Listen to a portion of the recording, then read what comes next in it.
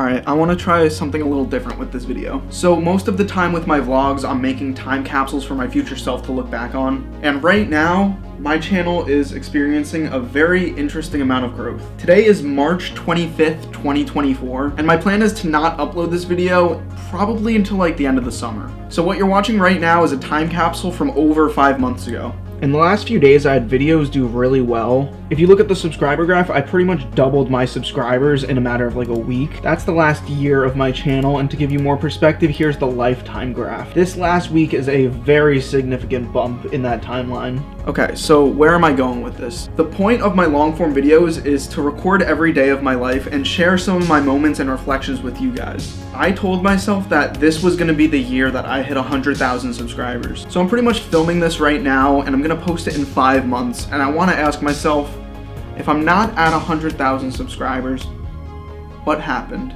Because I think something in my head really clicked. I've been saying year after year that I'm gonna hit 100,000 subscribers. When the world shut down in 2020, I said, this is it. I'm gonna get it in these couple months. I just need to focus. And then I said, okay, I'm gonna try to do it before I go to college. I graduated from high school. I said, maybe when I get to college. I'm now in my junior year of college and graduating in less than a year. Well, about a year. And I made this video here talking about how I never wanted YouTube to be my job. If it's side money, I'll love that. The short form videos helps bring in a little bit of revenue, and my long form videos like this allow me to have a creative outlet where I can share stories. But money aside, I've always wanted to hit 100,000 subscribers. And because I'm doing live streams right now and I'm uploading a lot of YouTube shorts, I have a lot of confidence that this goal is actually going to happen this year. I'm filming this on day 1,545 of filming every day of my life, and this video should be going live August 2nd, 2024, day 1,675 of filming every day of my life.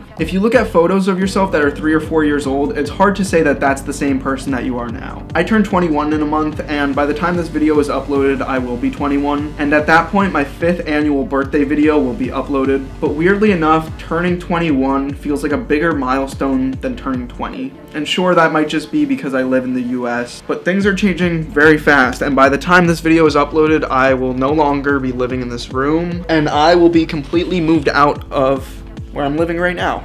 By the time it's uploading, I'll actually be moving into my apartment for my senior year of college. I'm not entirely sure what I was going for with this format, but I just wanted to film a mini time capsule for later this year. So to whoever's watching this in the future, take it easy.